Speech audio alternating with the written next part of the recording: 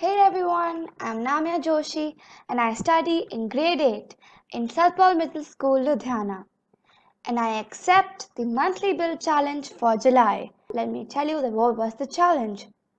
The challenge was to create a Mars rover, and what I learned by making this challenge is a lot about rovers and what are their functions and like how it's being interesting making the rovers in Minecraft and what all things it is made up of.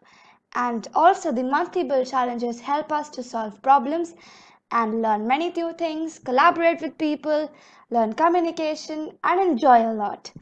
So let me first of all tell you that the Mars 2020 is a Mars rover mission by NASA's Mars Exploration Program that includes the Perseverance rover.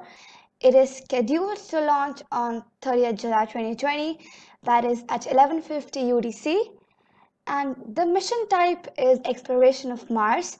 The operator is NASA, and the mission duration is 1 Mars year, which is 687 Earth days. And that's really interesting.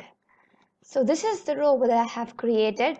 So my rover has total 6 wheels, 3 on each side, and the wheel which is in the front, that means these two, will help to move forward, and these two which are at the back will help to move backward, and the middle wheels which are here will help in both the directions.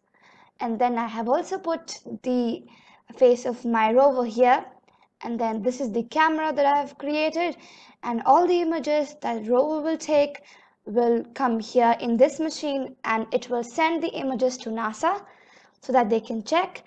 And I have also created one of it at the back side as well, so that the images which have been captured from both the sides can be sent. So from here the circuit will travel under this and it will reach here.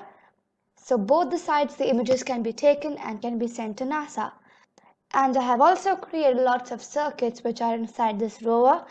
And there were earlier also rovers sent to Mars by NASA.